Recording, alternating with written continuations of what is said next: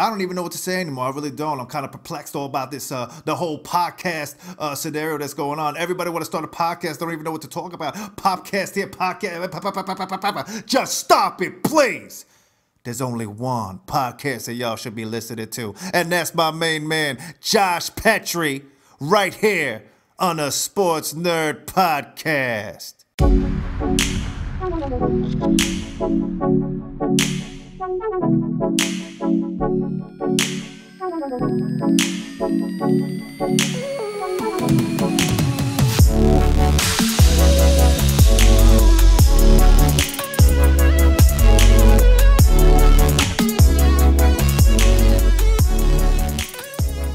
And now your host, my daddy, Josh Petrie. All right, what's going on, everybody? Welcome to the Sportsnerdz Podcast, Episode 5. My guest today will be Kevin Jones, former West Virginia Mountaineer basketball player that helped lead the team 2010 the Final Four against Duke, who's also, he went undrafted in the NBA, and he's trying his hand at some EuroLeague and international basketball right now, so we'll speak with him after a couple segments. It's been a while since I've done this. Sometimes you get overwhelmed with things when you have a passion for it like I do. I've had the website for July will be 5 years, and the podcast is rather new, but sometimes you just got to step back. I wanted to spend some time with the family, not travel, not have a microphone in front of my face and not write anything for a little while, but it's good to be back. 2018 is going to be pretty special for Sportsnerdz, looking to cover some Major League Baseball for the first time. I think that's the only thing we haven't covered. So looking to get to maybe Pittsburgh and Cincinnati and cover the Reds and the Pirates this year. We'll see how that goes. On the 11th of this month, I'll be headed to Pittsburgh to cover the Louisville game, and back to Pittsburgh again on the 24th to cover the Virginia game. I went up a couple years ago to cover Pittsburgh, and it's always a good time. The fans are great up there. I love that city, and it's always a good time when I go there, so I enjoy that. I know some of the guys on Twitter that are hardcore WU faithful can't stand that I'm going to cover Pitt, but like I said, credentials are credentials. I'll travel pretty much anywhere to be able to cover an event. Also coming up this year, working on a lot of things, working on some segues as far as the podcast itself goes, working on some more intros and things like that. Probably going to try to add some things every month, some funny little things, and even working on a co-host coming up before long. I'd like to have somebody in a couple weeks, but also wanting to bring in some childhood friends to help co-host from week to week. When one of them can't, maybe bring another one in. So, we'll have that banter back and forth and things like that, and every one of them are knowledgeable when it comes to sports, so I like to get them involved, and it's hard to keep the conversation going, when I'm sitting here talking to myself.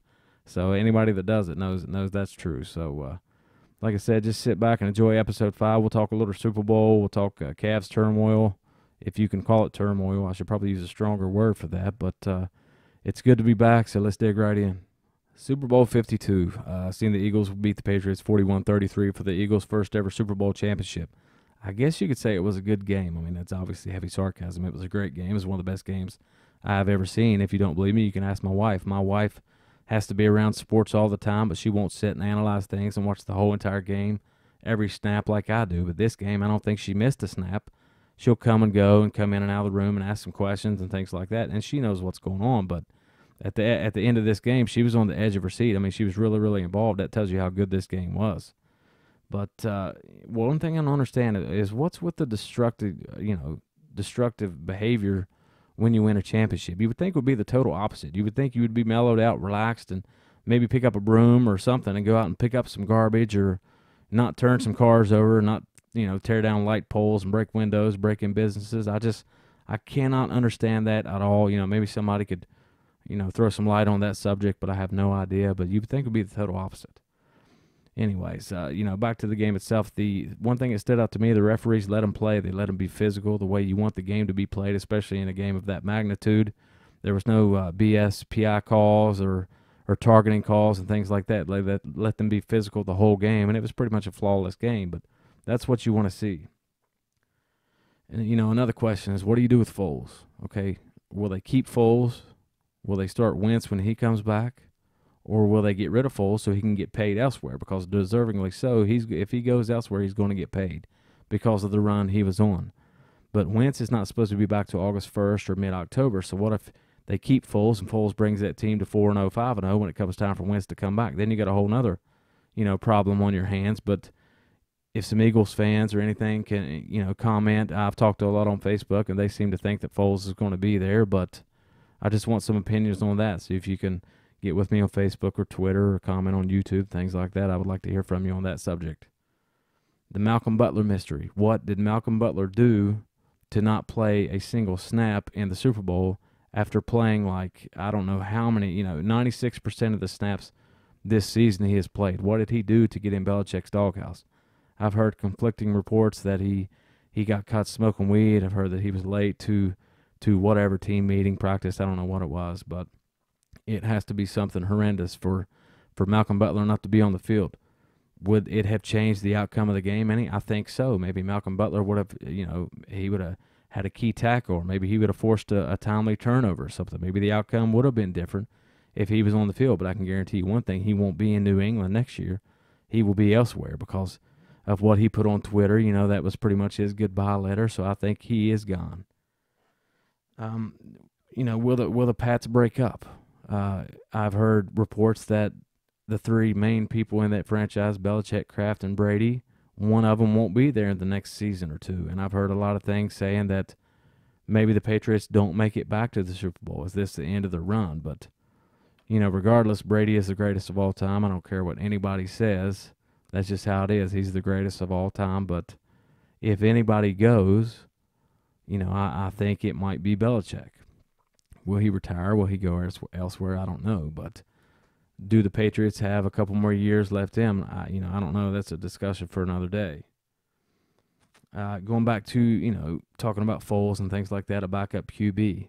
If you remember, Foles and Case Keenum were in L.A. together a couple years ago, and I thought both were absolute garbage in L.A., but, what got into Case Keenum? You see a lot of guys come out of college like that where Case Keenum put up those numbers with Houston, and you see him be a bust in the NFL, but Case Keenum, is he going to get paid in a couple years and things like that? So how's it going to work out for these quarterbacks, that the young guys like Bortles and things like that who made a deep run in these playoffs? Is it just a fluke, or will we see this from in the future? Green Bay, that team's going to be back together. They're all going to be healthy again. Rodgers will be back. So I think they'll be clicking once again, but I personally don't think that New England will get back to the Super Bowl. I think that run's over with. If they do, I think it will just be for one more year, which will be next year, and then I think that run's over. But either way, it was one of the best Super Bowls I've ever seen, and if you don't believe me, you can ask my wife. But we'll come back, talk a little Cavs basketball. Okay, the Cleveland Cavaliers, that team is in absolute turmoil right now. Ty Lue has lost control of the team. Something needs to be done. Me personally, I'll break this team up right now before it's too late. Bringing all these conflicting personalities and things in. I've had this discussion before. It doesn't always work. Some moves I make, I get rid of J.R. Smith. I get rid of Shumpert. And if you absolutely have to, I guess I would get rid of Tristan Thompson. But in return, I'm going to need something like a DeAndre Jordan, and I would say Kristaps Porzingis, but he's not on the move, and he just tore his ACL, so he's out. I would like to have Andre Drummond, but he's not going to be on the move because they brought Blake Griffin in to be of a Twin Towers of sorts there in Detroit. I don't know if Blake Griffin's a rental or not. If he is, bring him to Cleveland next year.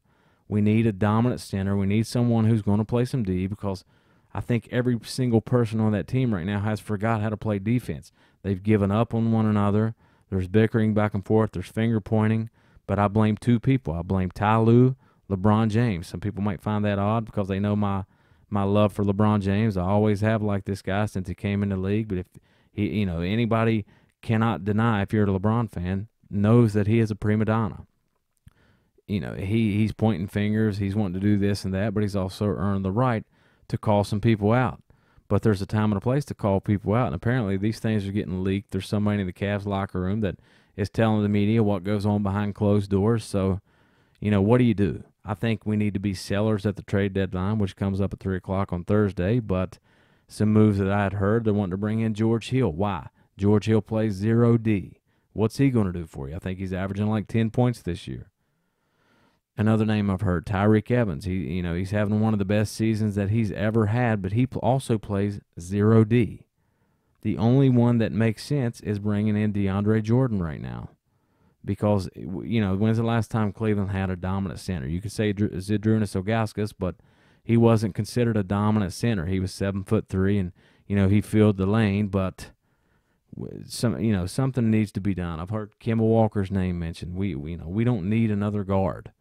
Do we keep Isaiah Thomas? Do we keep Kevin Love? I can tell you one thing as a Cavs fan, wholeheartedly, if Kevin Love keeps getting treated like a redheaded stepchild, let's go ahead and ship him out and, let him go to a place back home or somewhere in Portland or somewhere where he's going to be happy and have the freedom that he needs to do whatever he wants to do. He was brought to Cleveland to stay out on the perimeter. That's not who Kevin Love is. Kevin Love likes to get down low and bang a little bit, but at the same time, he gets bullied. But we need a dominant center on this team. This team is playing 0D right now. The effort is not there. LeBron and these guys need to look in the mirror. Me personally, I make a coaching change. I get rid of Ty Lue, and I bring in someone who is firm but yet a player's coach, a guy like Mark Jackson, who I think could get this team back under control. But like I said, this team needs to be sellers at the deadline. Isaiah, there was this beef going on between Isaiah Thomas and Kevin Love. These guys grew up together. They're the closest ones on this team. They grew up together. They played AAU ball together. They stayed at each other's house. So, whatever goes on with them goes on with friends. That's not something that needs to leak to the media. But of course, they both denied that, obviously. But something needs to be done with this team. A pitiful effort against the Magic last night, scoring 9 points in the fourth quarter. I mean, it's absolutely ridiculous right now. But, Kevin Jones and I, we talked a while back, and he said that there's really no reason to panic right now. But me, on the other hand, I think it is absolutely time to panic right now, because I think if some things aren't done here about the trade deadline, I think it's going to be too late.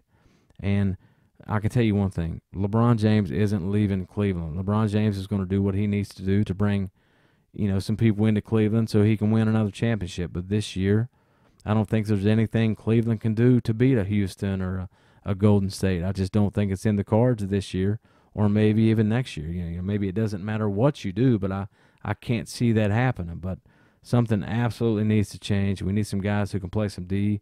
We need some heart and effort back on this team, and I'm just not seeing it right now. But we'll get to Kevin Jones here shortly. All right, my guest this week on this week's podcast, the former WU great who led WU to an appearance in the Final Four in 2010 against Duke and would later sign with the Cleveland Cavaliers and is now working his way up the ranks internationally. Kevin Jones, how you doing, man? I'm doing good. How are you? Good. I appreciate you calling in today. Yeah, no problem. I want to start with the present, and we'll work our way back to the past. One question I have is, how does preparation differ from the EuroLeague international, game to the NBA as far as rule changes, things like that? As far as preparation goes, I think between EuroLeague and the NBA, well, NBA, you have a ton of games. You got 82 games in NBA, so it's kind of hard to be, always kind of focused and locked in and always fresh because, with so many games and so much travel. With EuroLeague, you kind of take a more detailed approach where every team is the coaches have them detailed very good, and I think you get a real good feeling of who you're playing, and I think it gives you a better chance to win every night. All right, you went undrafted in 2012, but later signed with the Cleveland Cavaliers. I want to give you a date, and I want you to tell me what this date means to you. November 29th, 2012. What does that mean to you? November 29th, 2012. Is that when I got called up? Yeah, it's you were tearing it up in 3 games in the D League, and averaged 27 and 14, and you re-signed with the Cavs only to be waived that same day. And I just wanted you take me through the emotions of that day. Man, it was great emotions. It was like your dream, your lifelong dream being fulfilled. And you just worked so hard to get to a certain point, and it was a dream come true, really. Just to know that your hard work has led you up to the place where you dreamed about, and people that you've seen on TV and people that you've idolized throughout the years. It was definitely a dream come true, I would say. Right, and I'm sure that day, it was a roller coaster of emotions also. Who talks the most trash in the, whether it be EuroLeague, NBA, anywhere? Who has really got in you a little bit? I wouldn't say anybody's talked a lot of trash to me. Fortunately for me, I haven't gone up, or maybe people don't feel like they can get to me because I'm kind of cool on the court. I don't feel like I can really get rattled. So I wouldn't say that anybody has talked so much trash to me, but in person, as I've seen on the court, I would say definitely Kevin Garnett, which is my favorite player. He talked a lot of trash, whether it was just talking to his teammates, whether it was talking to the opponent. I would just say he was a guy that was constantly talking, whether it was good or bad. Right, I can see, Kevin, he likes to mix it up a little bit. I can see him just talking to himself all the time. He is a talker. Do you have, I'm a Cavs fan. I've been a lifelong Cavs fan, and of course a WU fan being from around here. So it's an honor to get to talk to you. Is there any kind of juicy details you can give us for a Cavs lifer from inside the locker room for your time spent there? Anything that went on, that is kind of interesting? Cavs life inside the locker room. Well, for me, it was kind of crazy. I was a rookie, so being there with Tyler Zeller and Dion Waiters, who were also rookies, I think life for me was kind of different because, those other two guys were drafted. I came in undrafted, kind of had to prove myself a little bit more. So I felt like just coming in, I had to work as hard as possible. Every practice, every game, every chance I got a minute to get in, I had to was a minute to prove myself. So coming from my perspective, it was just, like I said, a lifelong dream for me, and I didn't want to waste that opportunity. So I did everything I could to, try and maintain focus and be on my A game every day. Right, and as far as I'm sure you're pretty close with the Cavs. I mean, I'm sure you know some things going on. And as far as the turmoil that they have going on right now, and with the recent lineup change and some things they got going on behind the scenes, what's your take on that? What do you think the problem is there? And do you think it is time to panic, or do you think it's not? Honestly, to me, it's a new team. Anytime you have a new team with new pieces, no matter how good the players are, you're going to struggle for a little bit because people are not used to playing with each other. So I think it's just a struggle right now. I definitely don't think it will continue. I think after All-Star break is when those guys will get it together more and gel better. But I think as of right now, they just hit a little tough spot, especially with Isaiah Thomas coming back and, the kind of player he is. They're just trying to find a way to get everybody on the same page, and I don't think they've done it yet. Okay. But I don't think it's time to worry. Okay. Yeah. Well, we had that discussion at the beginning of the year. You got a lot of new pieces, and it takes chemistry. You got to develop that chemistry, and then Isaiah Thomas coming back late in the season. You knew it was going to take a while, but a lot of people think with everything going on right now, and I'm sure there's going to be some moves made, and I can see them being sellers rather than buyers. After the All-Star break, but just wanted to see if there was anything there that we need to panic about right now. Yeah, I don't think so. I don't think there's any time to panic. Like you said, people expect teams to come together and just be instantly great right off the bat, and most of the times that doesn't happen. Most of the times it takes some time for people to get together. You got different personalities, different styles of play, so it takes some time. But the best guy at doing getting everybody together and making everybody play at the maximum is LeBron James. So I think they have a good chance, like I said, after the All-Star break to become a better team. Right, absolutely. Okay, being a kid, is there an adjustment period, going back to WU, is there an adjustment period to adapt to, Huggins' hard-nosed play style and coaching style and things like that? Oh, yeah, definitely, for sure, especially if you haven't been coached like that or hasn't been, talked to the way he can, he can get up under some guys sometimes, and the way he talks to you, he says a whole lot of things that, if you're not mentally strong, that, you can fold under that kind of pressure. But I think for me, what helped me was my coach in high school wasn't too far off from Coach Huggins. He kind of ran the same kind of program, made everybody responsible for themselves, and kind of really got us ready for the college life, what we were going to face down the road. So I think that was my biggest advantage, because coming from a background in high school where I did have a coach who would get into guys and who would try to light a fire up under you. So when going to Coach Huggins, of course that's an extra level, but I was already kind of used to criticism and constructive criticism, so I didn't take it as hard as other players did. Right. Okay. I've interviewed a lot of WU players. I've interviewed Darryl Talley, Pat White, Steve Slayton, Juwan State, and then I've asked everybody the same question: what is your favorite part about being a Mountaineer? Just the atmosphere, game day, just seeing the Coliseum with the gold and blue, man. It's nothing like it. People, the fans just support like no other fans that I've been around. And we are the pro teams in West Virginia, so everybody comes out to see us. So you definitely just want to do your best for everybody. And just the way the support from the fans and the people of West Virginia is great. All right, I seen. Matter of fact, I seen just a couple of days ago on my time hop where the day you signed with the Cavaliers and they waived Luke Herringody, and I thought it was kind of funny that on my time hop I knew you could compete. I know you would be okay in the NBA, but I want to see how you could hold up being so thin. So I thought that was pretty funny. Like we've been talking the past couple of weeks, and that showed up. But like I said, it's an honor for me to talk to you, being, a WU fan all my life and being a Cleveland Cavs lifer, and I wish you the best of luck in everything you do. I know you're trying to take it to the next level still, so I really appreciate you calling in, man. Yeah, no problem, man. No problem. I appreciate you having me, and I like talking whenever somebody, everybody wants to know questions about my experiences there, and I just like telling them because I had such a great experience at WVU, so I don't mind sharing it. What can we expect from you going forward? Honestly, I don't know. Well, I'm always working to, get better at my game and in life.